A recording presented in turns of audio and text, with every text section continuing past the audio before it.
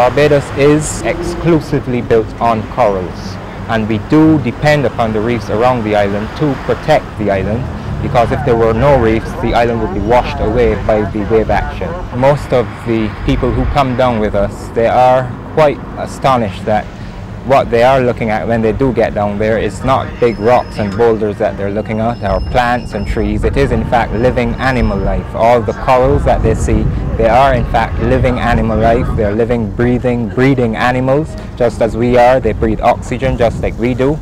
The corals coexist with the algae. They get the oxygen that they breathe from the algae.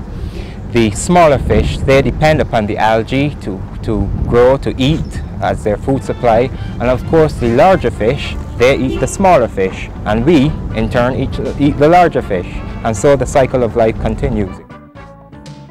But the cycle is being threatened by pollution, particularly in the vicinity of Bridgetown. At the Bellairs Research Institute, a Canadian research and teaching lab, Victoria Diaz is studying the effects of pollution on the reefs. What I'm studying is the settlement of organisms in the coral reef and comparing two areas, one near Bridgetown, which is polluted, and another in the north of the island, which is considered as a non-disturbed reef.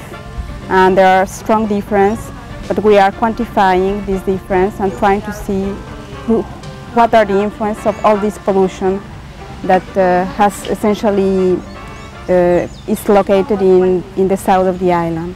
In Bridgetown, all the community of corals are very disturbed, and you can see them almost dying in front of your eyes. It's very sad to dive there. The dying corals produce a lot of mucus, and even when you touch them, you feel it, and you see that they are covered by small particles, so bringing very difficult for them to feed and to breathe.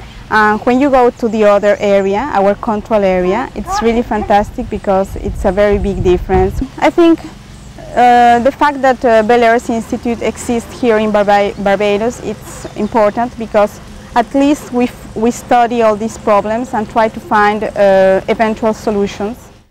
But pollution isn't the only human threat to coral. It's very important for people to realize that coral reefs take years and years to grow. There have been some figures quoted as much as 1,000 years for 1 meter of reef growth. That of course depends on various factors like the sunlight and temperature, the water and so forth, but you can appreciate that reefs take a long time to grow. So that if people in snorkeling pull off handfuls of coral, then that's years and years of growth that they're destroying. And also anchoring of boats in the waters. If you anchor your boats carelessly, as you move off you can pull off big chunks of the coral reef, and all of that has a negative impact on the reefs.